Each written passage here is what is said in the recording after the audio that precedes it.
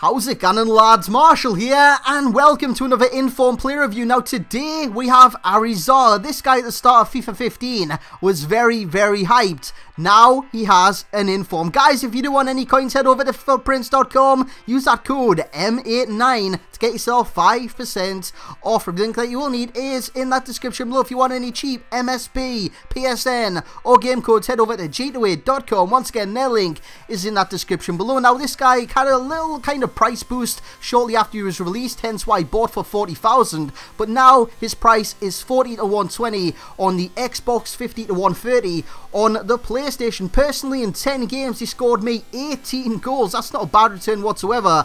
4-star skills, 3-star weak foot, medium to medium work rates. Look at his card stats: 89 pace, 75 dribbling, 75 shooting, and 80 physical. He's got 87 strength, but his balance isn't the greatest in the world at 70, and his aggression again isn't the greatest in the world also at 70, but he's got 93 acceleration, 85 agility, 85 sprint speed, and like I said, that 87 strength. Skill attributes: he's got decent ball control, 73 for a silver, 75 dribbling, 73 finishing, but I've got to say, in game, his finishing is a lot better than that does suggest.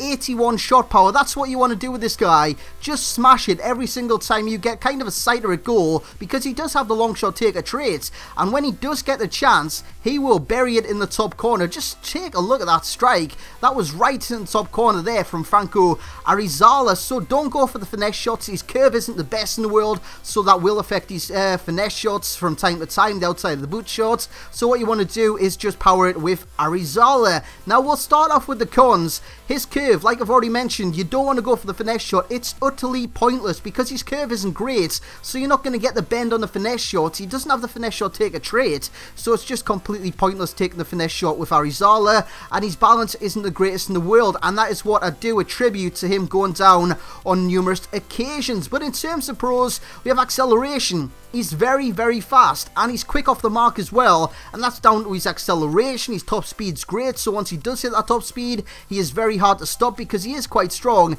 Is Arizala, I mean, 87 strength, that's not bad at all. Finishing's great. Honestly, don't take any notice of his in-game stats.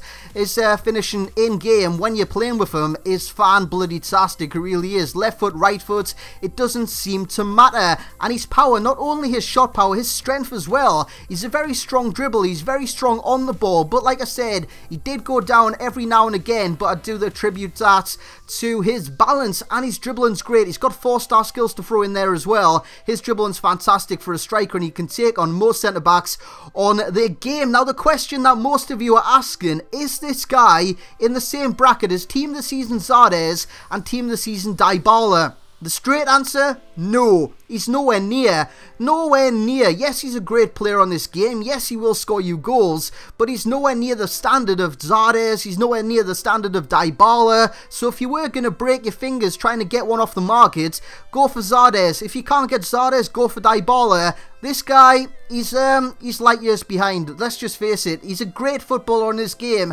hence why he's going to get a good rating, but he's nowhere near Zardes or Dybala. He is going to get a rating, though, of an 8.4 and a 5 coins of a 9. Like I said, save your thumbs for Zardes and Dybala. Guys, that will be it for this review. I hope you have enjoyed. If you have, smash the hell out of that thumbs up button. It is always massively appreciated. Subscribe if you are new, and as always, I will catch you all next time.